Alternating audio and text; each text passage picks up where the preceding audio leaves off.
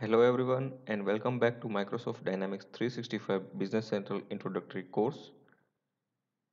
This is lecture 1 of module 5 where we will see how you can search and select information in Microsoft Dynamics 365 Business Central. Since there is huge amount of data present in your Dynamics 365 Business Central, it is very important to be able to search through that data. And you can search primarily the data that you want in the list by using the out of the box search function in the list page, or you can also utilize find on page option of your browser. Let me now show you in our trial instance how you can search and select information in Dynamics 365 Business Central. So you can search your information or the data primarily in the list. So I have opened a customers list. So let me now search here find. So now you can see that Dynamics 365 Business Central has find a customer which contains this in the name field. Let me now do another search. So this time I am typing East. This time Business Central is found a record text matched in the location code column. So if I do the same search, suppose I'm typing Ray.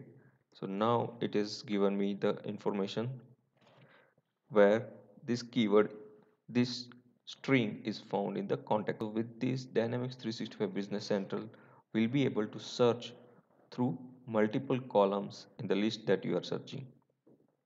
Not only this, you can also do a partial search. Let me now show you how you can find all the customers starting with A.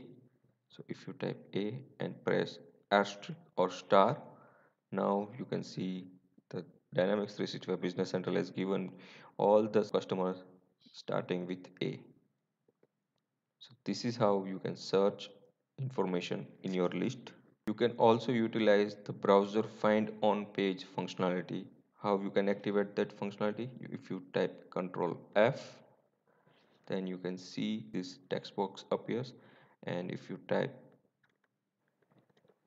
Ray here, it will select all the text displaying with this name. You can navigate with this help of up and down. Let me now change this. If you type main here, so now you can see all the places where you can find this keyword in your list. So you can navigate with the help of next and previous button. So this is how you can search any information in the list page of your Dynamics 365 Business Central. So let me now show you how you can select multiple records in Dynamics 365 Business Central.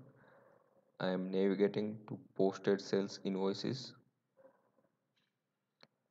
So here you can see it has opened the list of posted sales invoices. And first select any one record and click on this ellipsis, three dots. And the moment you click on select more button, a series of checkbox appears in the front of each row. And you can now select multiple records. So I have selected three records. Why you would like to select multiple records? So if you want to take a specific action on the selected records, then you need to have an option to multi-select them. So after selecting these records, let us now see if I want to print these posted sale invoices. So if you click on print, and here you can see the preview. So now you can see that it has opened three reports that I have selected in my print preview mode. Now you can see the different invoices. This is why you need to have an option to select multiple records. And let us suppose if you want to select all of them, then you can do it by clicking the top checkbox button, and this will select all the records in your list page. And you can also use a shortcut key to select all records. After selecting one of the record in your list page, if you press Ctrl A, then also it will select all the records in the page. This is how you can search and select the information in any list page. So on this note, I will wind up this lecture. In next lecture, we will see how you can sort and filter information in Dynamics 365 Business Central. So I hope to see you all in the next lecture. Till then, bye and take care.